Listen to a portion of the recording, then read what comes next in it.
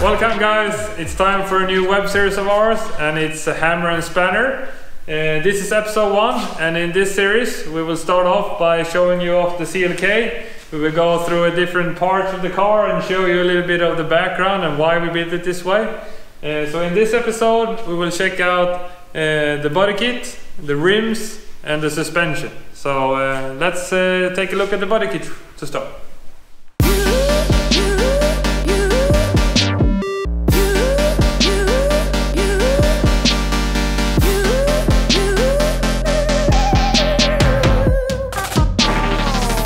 To start from the beginning, I would like to explain that the idea of starting to build the CLK came from when Rocket Bunny released their body kit for the CLK back in, I think it was 2014 or 13, I don't know. At this time we decided that we were in the making of a new car and we didn't know what car we wanted to build. So after seeing that car and that render, I was completely hooked. But after looking into the car a bit, we noticed that partly the body kit was really expensive and the car was not wide enough for the steering angle that we needed. So we decided that we want to do something of our own, and it all started out with my friend Sebastian Simonsson, Say the Works. He helped me design the first version that was just like a stock CLK slammed with regular fender flares. And we really loved that version, but the car came out so wide that we didn't kind of like the finishing touches on the body kit, so we decided to do a new kit instead, and there is where this comes from. This was made in 2 different forms. I will show you the render here, how it looks, version 1 and version 2. We had some problem of making it, so we have had 2 different people making the molds and stuff, and the guy who really put it to the next level was my friend Joachim Edin. He helped us make this version that you see now. A small interesting fact is that the car is actually 36 centimeters wider than the stock body, so 18 centimeters per side. And as you can see here, we did quite a classic like E30 M3 style of widening the fender up above first, and then did the flare to make it mold in a bit better to the body. So as the body goes now, we have cut the car off here. So all this is plastic, the complete rear end, the bumper, the fenders. We have plastic doors to save weight, of course. We have a C63 CLK side skirt that has been widened a bit to meet up the gap for the car, because it's so wide we wanted it to measure up a bit. In the front it's fiberglass as well as everything else. This is also really much wider than the stock one and a lot higher in the wheel wells. And the complete car is built by fiberglass. The hood, the fenders, the bumpers, the doors. The only thing that's actually stock right now is the roof, the A-pillar and the C-pillar. So there's been so much work put into this, because it's been a bit of a roller coaster of getting it to the shape it is today. And I'm really thankful for my friend Joachim Edin, who helped us make the kit what it is today. There's still some small imperfections, but we think it looks really good, and hopefully we will take the body kit to the next level for 2020 instead. So we'll update you about that further along. So that's pretty much the body kit, and if we try to move on to the rims, we decided early on, after having some discussions with the Cosmith, that we wanted to do the XT206R rims. So on the car we've always been running, at least on the CLK, 18 by 9.5 ET10 in the front, and 18 by 11 in the rear with ET8. And on the front rims we drive a 225/40/18 semi-slicks, and on the rear we do a 265/35/18 rim tire, I mean. So we really like how the look is, and there have been so much testing going on with these rims because we've pushed them to the limits. We've ridden them without tires on them, we've smacked the walls and everything, and we only managed to break a few, and those times we're lucky they broke, because otherwise the car would be totaled for sure. So we're really happy about the quality and the look. So yeah, that's about the rims. So let's take off the wheels and check out the suspension a bit.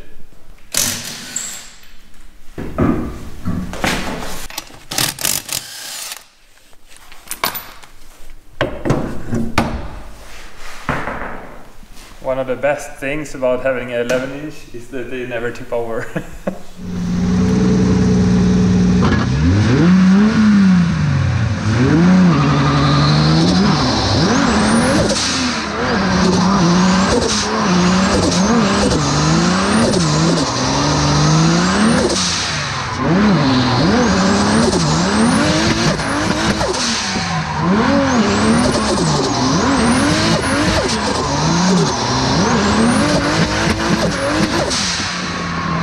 Start off with the front suspension. We'll take a look at the brakes because they're the first thing we see. This is a brake caliper from a Mercedes S600. I don't know the exact year it's from, but it's a 6-piston caliper with a 345mm disc. And we also run a spacer with a bolt pattern conversion to Japanese bolt pattern, the 114.3. to fit the rims and also get the clearance for the caliper. Then we have the KW competition two-way damper in the front. We like to protect them with these socks to make sure we don't get debris into the gasket and stuff like that. The shock absorber is a custom one for us. I have to clear the wheel on the other side. See if that works better. Like that. So you can check here. This is a custom setup. You can of course order a CLK version for the street kits and stuff like that, but this one is a bit custom because it's a competition version. So as you can see, we still use the stock spindle for the CLK, and the only thing is modified on the knuckle is that we have drilled up the hole a bit to fit the bigger caliper, because they have a bigger bolt than the stock ones. And then we have fitted this billet aluminium bracket on the bottom. This helps accelerate the steering angle, so we get about 55 degrees out of it. And as you can see, we also have a custom lower control arm. This has been a work in progress for a while. We're currently looking into maybe making a few kits available for other people, because we've got quite a few people asking for it actually. And from the stock car you have two spindles that rotates, the center rotates between them. To remove that and make it easier to build the lock kit, we decided to use the two spindle holes in the knuckle to center piece one underneath. So this uniball actually is connected exactly between those 2 points to get the center of the spindle. And then we used the original subframe. So this is still the aluminium one from the 270 diesel. We have built this bracket to lower the geometry or the suspension pickup point here for the front control arm. Otherwise it's completely stock. We're also using the original steering rack from the CLK, but we have changed the steering arm to a sprinter version instead, to make it longer and also a bit sturdier for all the forces that drifting introduces to the drivetrain. So yeah, if we look up here, we have done ourselves a top mount that's completely custom. I have an old version here to show you a bit how it works. It's bolted up through these 3 holes, and then we have a relocation bracket that slides in these 4 slots, and that is the one that the suspension strut is connected to. So you can see we have moved it really far forward, and that is to reduce caster, because we actually moved the wheel front a bit if you compare it to a stock car, and that is to clear the wheel wells in the back, because it's really tight when you have that much angle with a 9.5-inch rim. So that's the reason why. And the reason we have those slots is that we can actually adjust the camber in the top mount by just loosening the 4 bolts and shoving it forward and out. So it's a really good way to make sure we get the same camber on both sides of the car. So quick spec, we run a 12 kilo spring in the front. The car is pretty heavy. This year we have been running it around 1400 kilos without me. So it's a pretty heavy car, but we're trying to improve that this winter. Amongst some things, we're probably going to go down in size on the brakes a bit too, because we don't need these beefy brakes for drifting. So yeah, that's pretty much it for the front suspension. If I missed anything out, you are free to comment below, and I will try to answer it as good as I can. So yeah, as I told you, it's 55 degrees of steering angle, and it's not completely zero Ackerman. I like to have it a bit more on the leading tire, because that's my preference, but everybody's different, so I guess you have to figure it out yourself what you like most. So yeah, let's move to the rear suspension.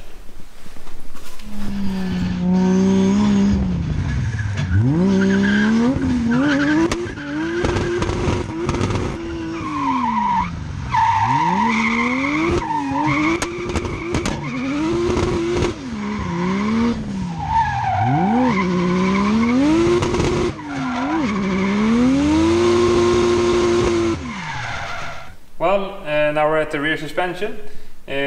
Start off with the brakes again. This is a it's a 500E brake caliper. I think it's from early 2000 or something like that. 297mm disc, and then we have a bolt conversion here as well.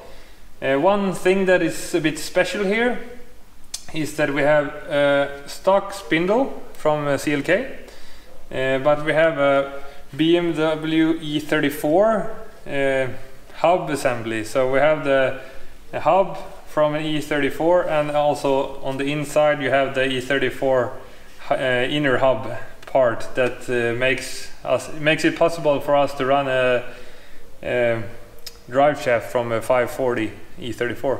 So we have made a custom length shaft to because the car is so much wider than a E34, of course. Otherwise from that, we're using uniball arms for everything in the suspension, and all of these arms are about 7 centimeters longer than the stock one, so that's how we have widened the track of the car instead of a huge spacer that would mess up the geometry of the rear suspension.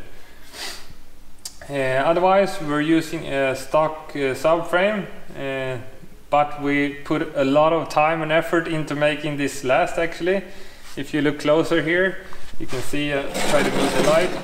If you see this small bracket, this is one of the reinforcements that we do, and each single pickup point of the subframe has been reinforced to take all of the load that the grip of this car puts it through. So one of the reasons we have so much grip is thanks to this. This is a KW 3-way competition coilover.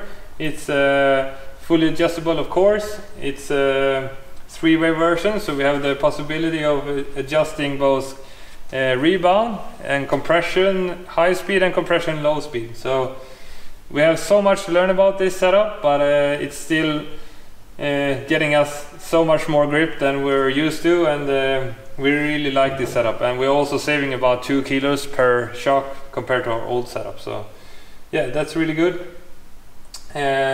And this control arm, the lower one, It's a control arm that we've built to make sure that we don't have to have a separate coil, spring and a damper. So this makes it a bit more easy to adjust, and also less things that are in the way for the drive shafts, because it's tight as it is already. So in the rear we also drive a 12 kilo spring, because we are kind of even in the weight. We are 50-50 almost on the car because of the rear mounted radiator and the dry sump tank in the back, and also the fuel cell and the battery and some stuff. So it's quite a good weight distribution so far, but we'd like to lower it, as I told you before.